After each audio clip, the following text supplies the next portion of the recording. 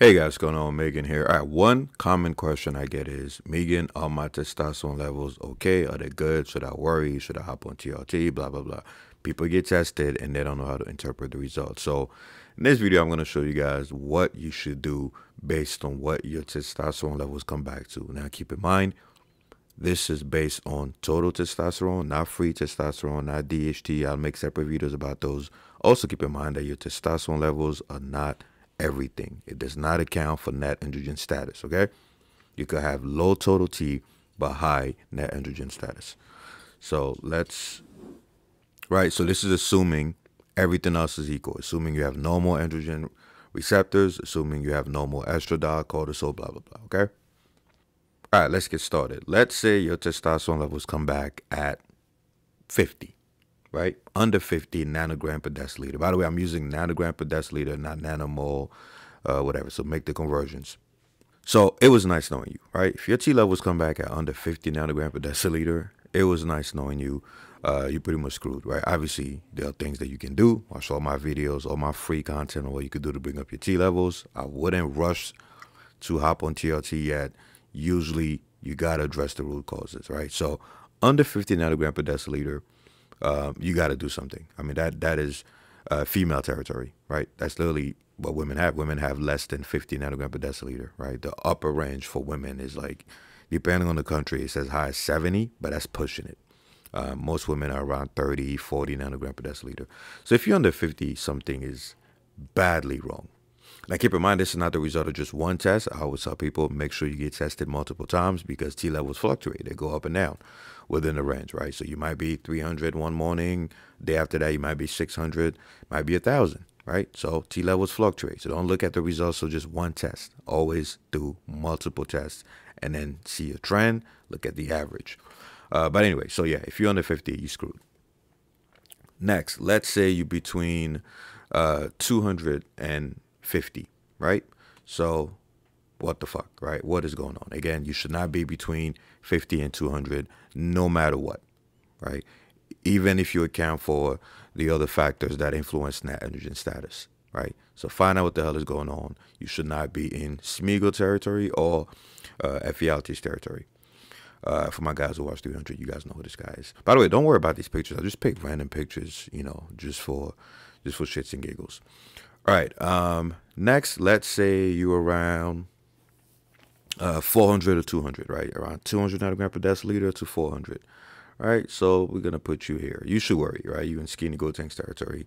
You should worry. You should definitely look at your diet, your training, your lifestyle, right? Obviously your sleep, stress management, whatever. Look at my videos or my post on the top 10 testosterone commandments. That will quickly let you know what you're doing wrong. Right, but if you're around 400 or 200 nanogram per deciliter, you should definitely worry. Don't let nobody tell you otherwise, unless you don't have low T symptoms, right? If you feel great, then maybe it's just a random time. Remember I told you guys that T levels always fluctuate up and down depending on what you do, what you eat, how you sleep, how you stress. So if your T levels are between 200 and 400 and you don't have any low T symptoms, I wouldn't worry too much then, right? So everything I'm saying here, it really depends on your symptoms because symptoms are more important than any blood test you could take, right? Unless you're down here, yeah. I don't care what, so I don't care how good you feel. You should not be under 50 ng. So yeah, so you should worry if you're between 200 and 400. Again, unless everything else is going well. And again, this is assuming that that's the average of multiple tests. If it's just one test, then nobody cares. There are times when I get my blood work done and I'm literally down here. And I know exactly why. It's after bad sleep, bad eating, being stressed out by the fuck-ass kids. So, but if it's consistent, then yeah, you should definitely worry. All right, next, let's say you between 400 and 600. All right, so let's get my man DC here. By the way, this is all shits and giggles, okay?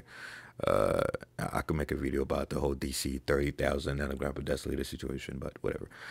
So you okay.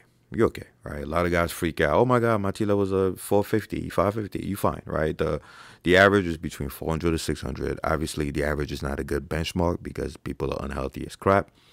But most people will fall between 400 and 600. So don't freak out, you know, even if it's after multiple tests. Obviously, higher is better, but again, it does not factor in androgen receptor signaling, or density. So if you over here and you have no symptoms of low T, don't worry, right? Next, let's say you between 600 and 800, right? Let's say you in Guts territory. By the way, I should put Guts down here because, like I always say, he's stressed out as fuck, but dude gets no sleep, always stressed. But if you're between 600 and 800, you're doing good, right? You're doing better than average. Again, all else equal, assuming that your net androgen status is fine, right? Because everyone thinks that higher T levels means automatically good. No, you could have high total T and terrible net androgen status. So assuming everything else is fine, you're doing real good between 600 and 800, right? Next, let's say you're between 800 and 1,000. That's going to put you here. You're doing great, right? You're doing great. Nothing to worry about. Assuming that you don't have any low T symptoms, as always, keep it up, right? You have plenty of wiggle room. Even if you fuck up from time to time, worst that will happen is you'll drop down here or even here, right?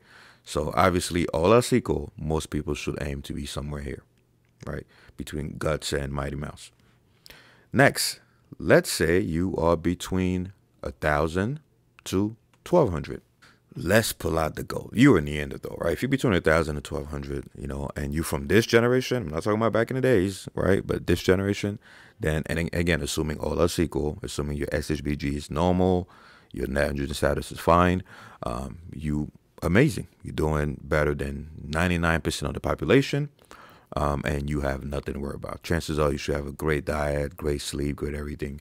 But keep in mind, like I said earlier, somebody can have very high total T and low net androgen status. I see it in many of my clients, usually because they have very high SHBG or they have high total T, but for whatever reason, the cortisol also happens to be high, which is rare, but it happens to be high. So that testosterone to cortisol ratio is actually low, right? So that's why I would say you can't just look at one marker. But all else equal, you are doing amazing, right? Now, let's say you're one of the lucky few that's between 1,200 and 1,400 nanogram per deciliter, right? John Jones territory. I'm going to put this here, which is ironic because you should be up here, right? Yeah, you, again, nothing to change. And people think, oh, is it possible? Of course it's possible. I've seen it in blood work. Now, it's not sustainable because more often than not, the body will make you do dumb shit that will bring your T levels back down. That's how the body works. The body does not like chronically elevated T levels. It's going to either convert to extra estrogen or it's going to make you do something reckless to bring your T levels back down. I have a lot of hilarious stories about that. So it's not even a level that's sustainable, right? Between 1,200 and 1,400. And this is assuming fasted morning T levels, right? Throughout the day, anybody can move up there. Believe it or not, you could go up to 1,200 throughout the day. If you're exposed to, like, let's say it's right after training or you saw an attractive woman or you're about to have sex, your T levels will skyrocket. But morning fasted, yeah, this whole tier list is about morning fasted levels, not right after stimulus, because that will skew the numbers. So yeah, you're doing fine. Next, let's say you are between 1,400 and 1,600. Now, a lot of you guys might think, wait, is that even possible? Yes, it's possible. And I've shown a few studies where some men achieved that. But again, it was not morning fasted. It was after stimulus, things that boost T. So you in U0 tier, 1,400 to 1,600, yes, you could achieve that naturally. It is very hard to get that level fasted in the morning. And more often than not, people that have the T levels that high, they will also have high SHBG. Not so high that the free T gets crushed, but it's very hard. It's very hard to maintain T levels that high without high sex hormone binding globulin.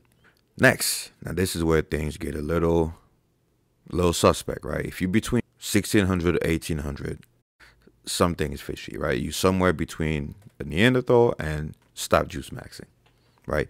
Is it possible naturally? Yes, at the upper limit. So that's like 0.0001% of the population doing everything right. Other people who could hit that naturally are people who, for whatever reason, have very low estrogen. So if they have low estrogen receptors in the brain, or they have low estradiol signaling, it's definitely possible. Or people that have tumors, people that have brain tumors that are making the pituitary, or the hypothalamus release too much GnRH, then it's definitely doable. It's right there at the upper limit of what's possible naturally. Is it sustainable? Hell no. Hell no. your body's gonna find a way to, uh, you know, again, it's all about homeostasis, like I always tell you guys. Inverted U curve. Your body's gonna find a way to bring you back down, right? And it's also not healthy to have T levels that high, even if you're natural. Believe it or not, there's an inverted U curve to everything, right? So 1600 to 1800, yeah, that's very, very, very iffy. Now, let's say for whatever reason you hit 1800 to 2000. Yeah, I got to put you up here, right? 1800 to 2000 morning fasted. You taking something. You taking something. It's very hard to maintain that. And again, that's the average of multiple morning blood tests. Stop juice maxing. And last but not least, if you well over 2000, you in Thanos territory, then yeah, you definitely on something. Definitely on something. All right, guys, that's it. This is what you should do based on your morning fasted T levels. I'm out.